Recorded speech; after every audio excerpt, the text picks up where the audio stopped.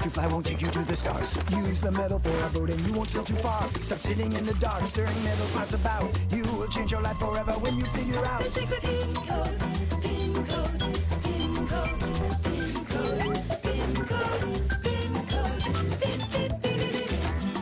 Science can be tricky, it can overheat your brain. Science can be hard to chew, each bite can be a pain. Stop sitting in the dark, stirring metal pots about. You will change your life forever when you figure out the secret pin code, pin code, pin code, pin code, pin code, pin code, pin, pin, pin, pin. The secret pin code, pin code, pin code, pin code, pin code, pin code, pin, pin, pin, pin. A detachment led by Dokko ends up in a parallel universe inhabited by unusually developed plants. While others try to solve the problem of returning home, Dokko continues his search for intelligent life forms among the local flora. Though, unfortunately, his first contact ended in complete disappointment.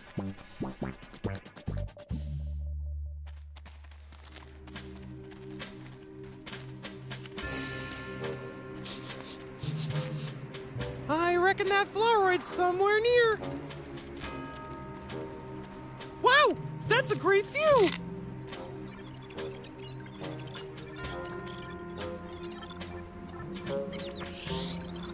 Uh-huh!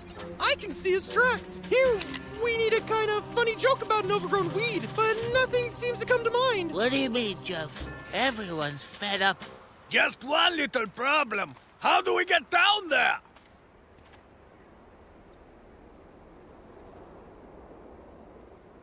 Ha! We'll find some sort of long climbing rope. What do you think? To be honest, my mountaineering skills are not what they were. There's a better way. How about we just fly down? Fly? At our age? It's not good to laugh at the poor penguin. I'm still a bird. I didn't mean that. So then what? Maybe fly down with the help of all these local overgrown flowers. Avoiding danger and pollinating are not the only things that plants need to think about. Another thing important in the life of any flower is to disperse the seeds of its future offspring.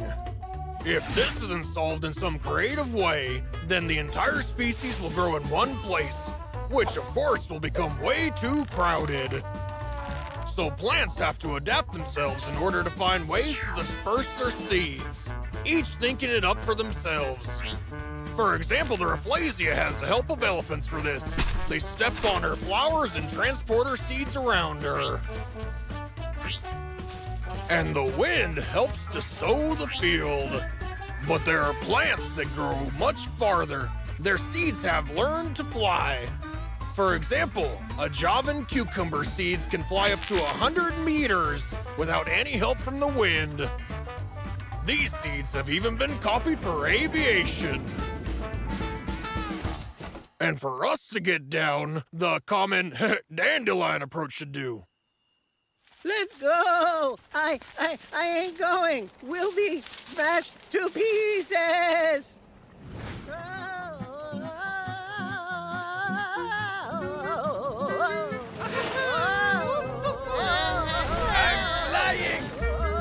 Making a turn!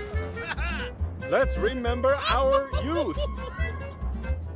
So what was I thinking?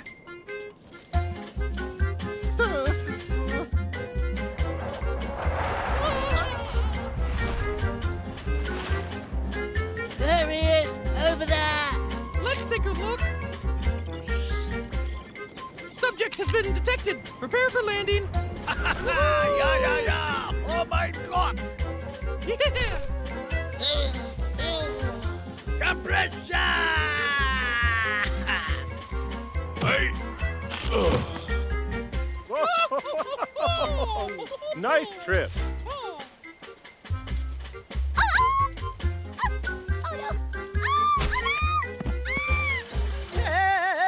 Help!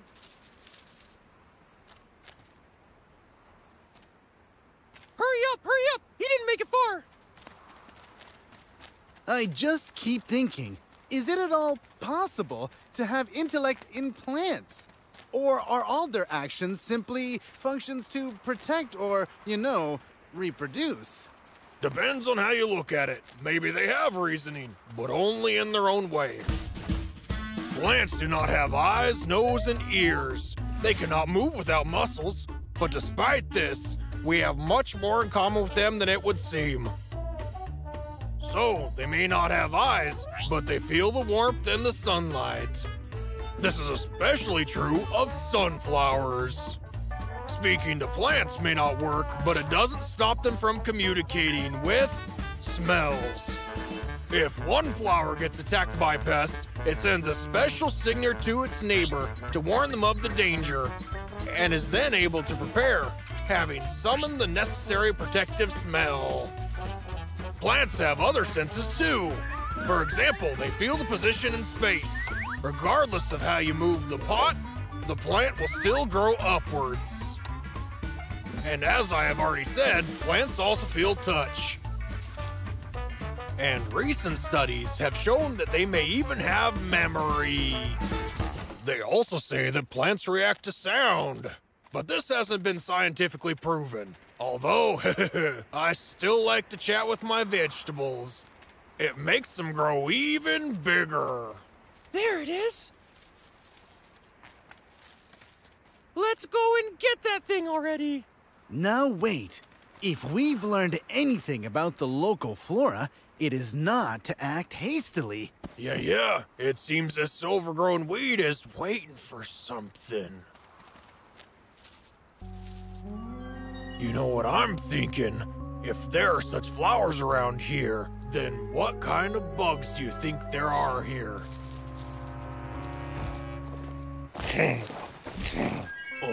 Here comes the answer to that question.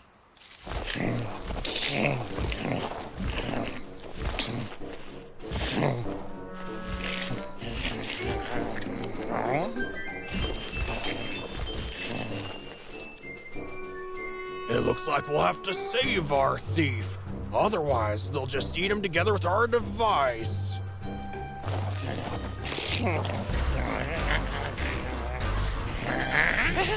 Hey, you get out of here, flower guzzlers! Shoo from here! Get going, you ungrown butterflies! This is Now our you flower! leave that flower big alone. bullies. Back off, it's not Or I'll yours. give you a piece of my mind. Stop this right now. Yeah, you get out of here! This is our glade! Hey, cool how we drove them away. It was even too easy somehow. Looks like it's not us they're afraid of. My lovely Mother Nature. Why didn't I think of it immediately? Do you mean you've remembered the earthly analogy again? Exactly.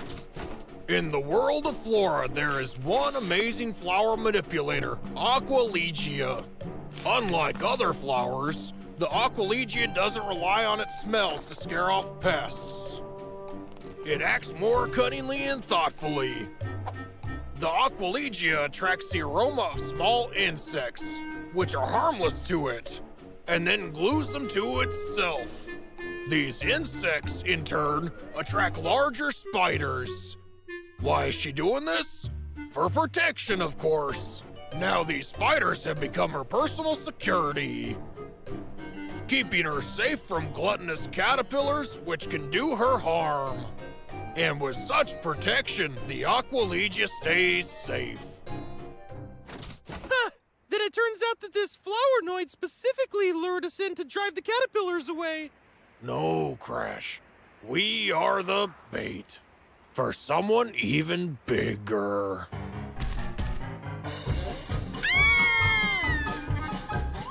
Save yourself! Save yourselves!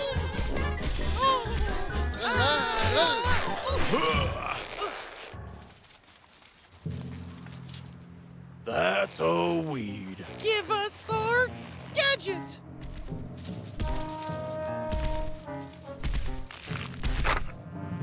We really jumped into it. No, Only a miracle will save us. It's you! Listen. I don't know if you understand us or are just mimicking, but if you do, I beg you, don't allow your fellow intelligent life forms to be eaten! It's no use, Dokko. It's unlikely that he'll understand us. I told you.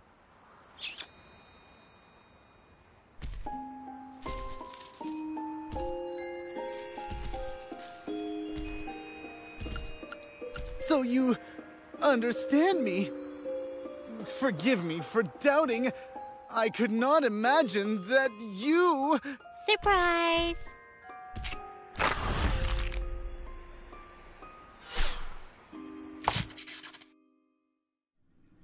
I'm afraid that this will remain a mystery. Were those plants intelligent? And can we, in principle, determine that we have met another mind? Maybe it will be so different that it won't fit into our own understanding. Do you miss her a lot? What, me?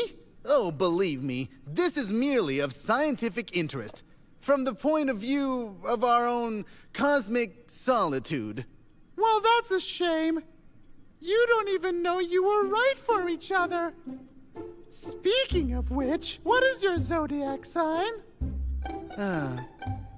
Pin, when will you find a way to get us back to our world? We're working on it.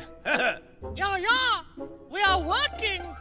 And I'd stay here a little longer. And then Nice we visit it here. And Do that was you very take your tea with Yeah. milk? Yeah. interesting. You see. I could live like this. Dessert? If you say so. Perchance, I'll dedicate an ode to you. Yes, but horoscopes, they're so unscientific.